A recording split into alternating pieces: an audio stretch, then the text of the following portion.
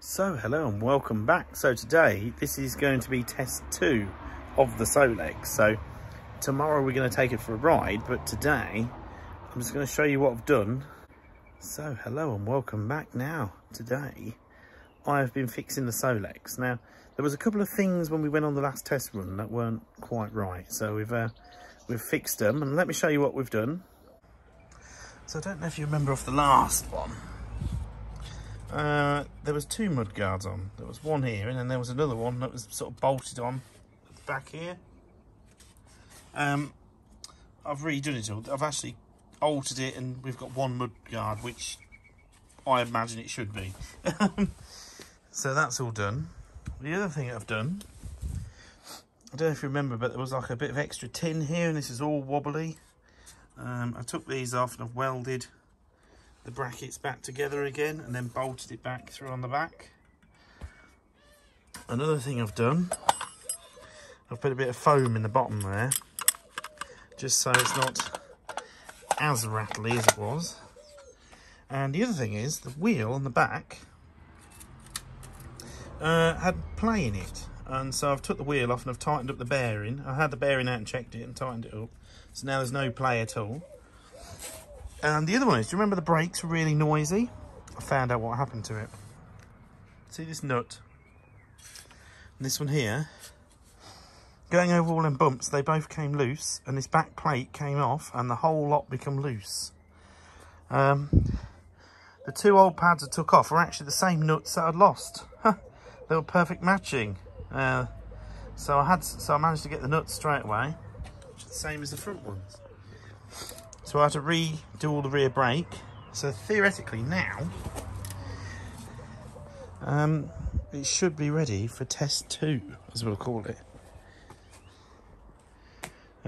So now it's quite late tonight. I was going to go out and it's not, but I'll be honest, I have hay fever and it's playing me up a bit and I feel a bit rough. I keep coughing, sneezing, itchy eyes, all that horribleness. So what I'm going to do is we're going to go tomorrow and test it out. So stay tuned. So here we go, we're about to test it again. It's a lovely day, so we're going to go right down the bottom of the track and back again. And we're going to get down to the bottom, and I'm just going to check it over, and then we're going to come back. But yeah, look how cool that looks now. So today I am filming this off a phone. The GoPro's, well, it's awkward to carry it all when you're coming down here with this, if you know what I mean. So we're going to try and film a bit with the phone today and see how we get on. But yeah, let's have a go. So if you're wondering how this starts, see there, look, it says depart. So literally you just drop that in, which is putting your choke on. And then when you get pedalling along at a decent speed, you just pull this like that. Oh, there's the bell. Oh, bear with me. You go like that. And that turn the engine over as you're driving, and all of a sudden it'll fire up. Then flick it back and off you go. I'm not sure I'm going to be able to do that with the camera though, holding on and going over this. It's not the best terrain, but yeah, well, that gives you an idea of how to start it. And it's quite good because the clutch on this is really good, because obviously if you decide to stop, the engine will keep running, and then all you do is give it a little bit of a pedal and you'll start moving off again. So let's have a go. Now this feels fast.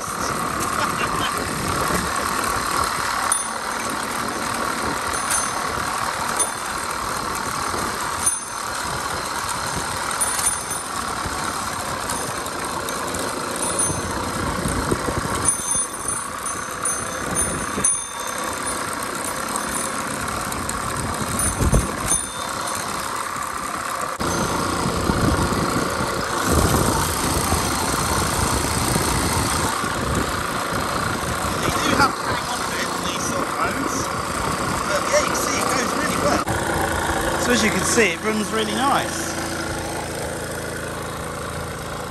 Yeah. Well, I'm very happy with it now. I was just checking all the rear brakes, but it all seems to be good now. It's a bit rattly from the toolbox, but I don't think you're ever going to get rid of that unless you take all the tools out. But yeah, good. So, let's give it another ride up the road. So I thought I'd just show you the lights on. Quite good, aren't they?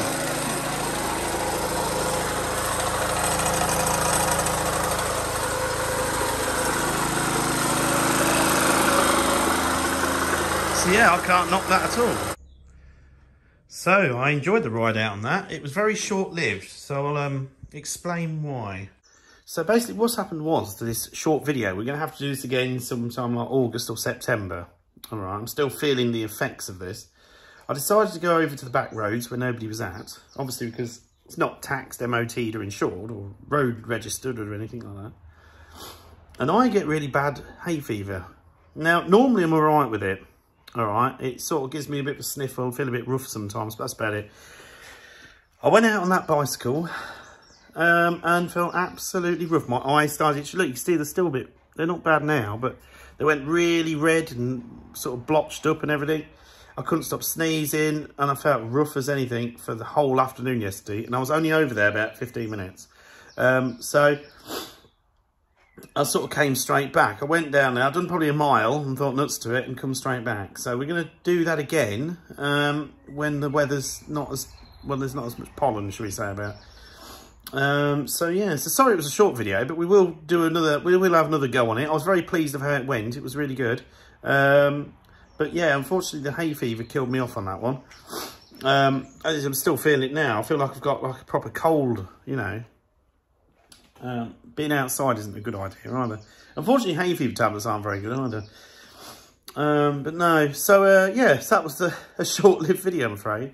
So sorry about that. But like I say, we will do it again in September, or, you know, sort of later in the year when we get one of those nice, sort of one of them nice evenings or something, you know, when the hay fever's gone. Yeah, this only lasts for like a couple of months for me, this hay fever, but yeah, not good. So yeah, anyway.